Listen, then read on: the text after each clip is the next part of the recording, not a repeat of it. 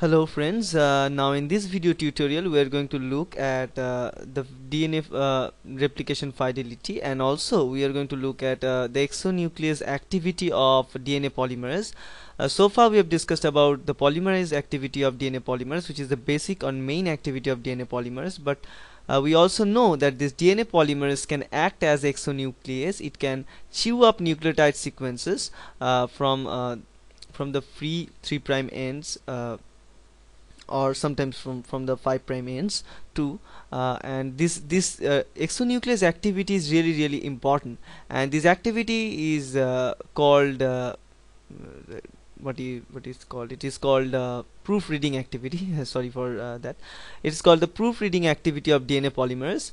Now why it is called a proofreading activity? Just like a proofreader in kind of printing agencies, if any spelling mistakes are there, proofreader just correct all these things and look for a good proof of the copy that is to be printed. Like the same way, in case of DNA replication, we have to ensure, or cell have to ensure, that its future generation is going to receive the completely healthy DNA. So that's why it need to go through a checking, a scan, and look for the damage what are being made during the replication cycle. So that is checked by this DNA polymers enzyme, and this DNA polymers enzyme not only check for that, but also if any problem it can achieve during this checking, it can reverse the phase. It can delete those erroneous nucleotide sequences from that new strand which is being synthesized by itself, and then it can resynthesizes those strands utilizing the right amount of and the right type of nucleotide sequences. Now what kind of wrong sequences can be incorporated? For example, suppose we are having a strand A T T C.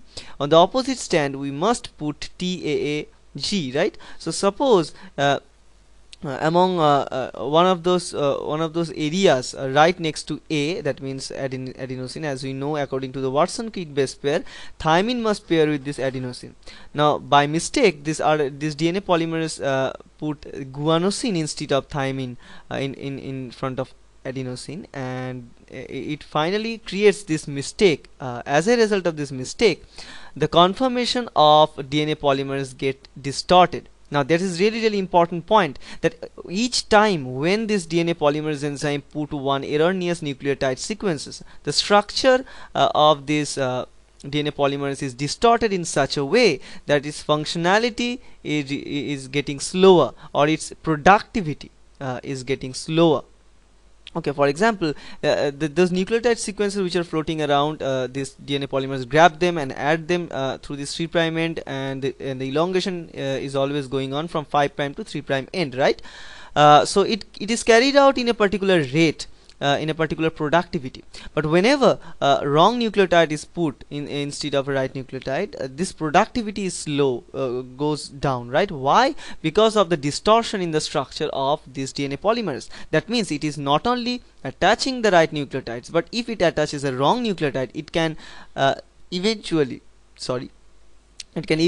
remember that, it can eventually record that oh shit, I've just added a wrong nucleotide, so I need to get rid of this nucleotide, right? So it goes back and look for the process that it can cleave those nucleotide out.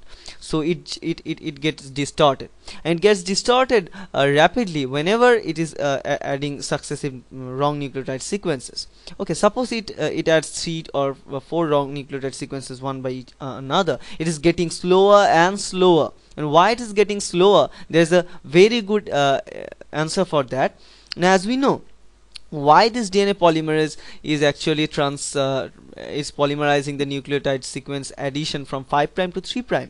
Why not it is going the opposite direction from 3' to 5'?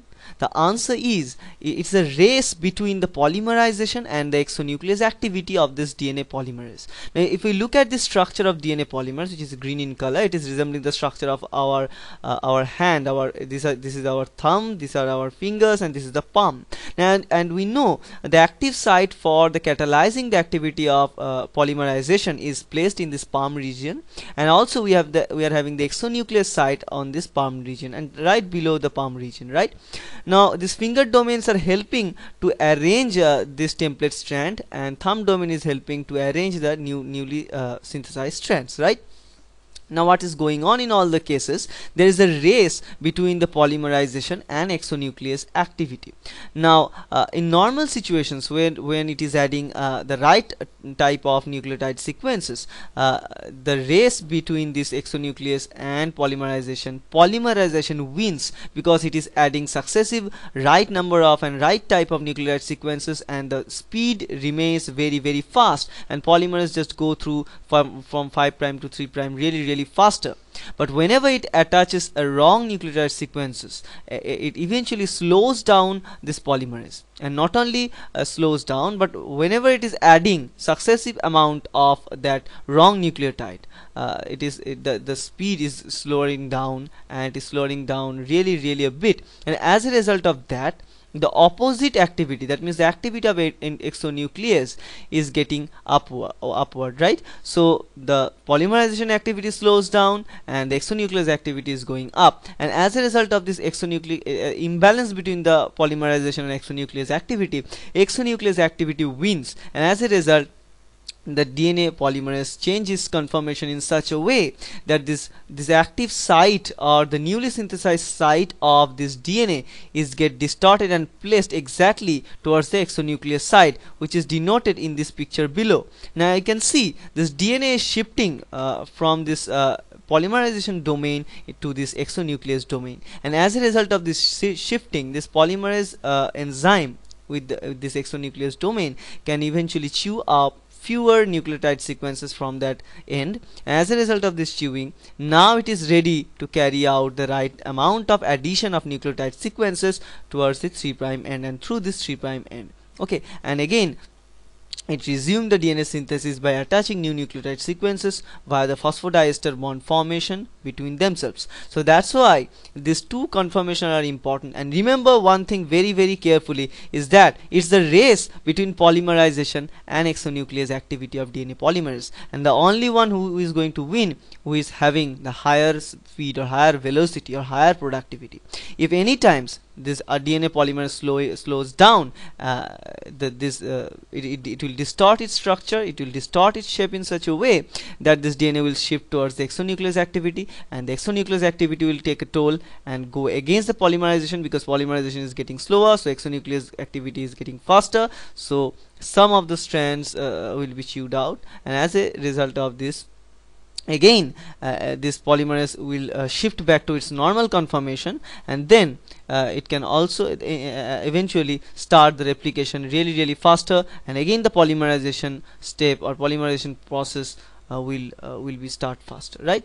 So this is how the overall system of proofreading is acting on, and this proofreading activity is really important, because any problem during this DNA replication will reflect its effect towards the further level of production, which is called the transcription, and then finally the protein synthesis. If any mistake happen during this DNA replication step, it eventually lead to mutations. Sometimes the mutation can be lethal, and this mutation as a result will produce the mutated proteins, which sometimes may function badly, or sometimes without having any function. So that's why we need to thank this proofreading activity for the purpose. And this proofreading activity, I can say, resembles just like the delete key in your keyboard. So whenever you're typing something, you're just typing so fast. Now if you put some wrong words or something, though you know the spelling, but still due to the first typing you put some wrong number of alphabets or words, and you need to delete the word before going to the final sending or final checking. So when you go through the checking steps, you find that mistake, you delete, you press the delete key, and exactly the same way it's happening. It is via the exonuclease domain, and this is acting like a delete key in your keyboard, right? So that's it, and I hope it will help you. Thank you.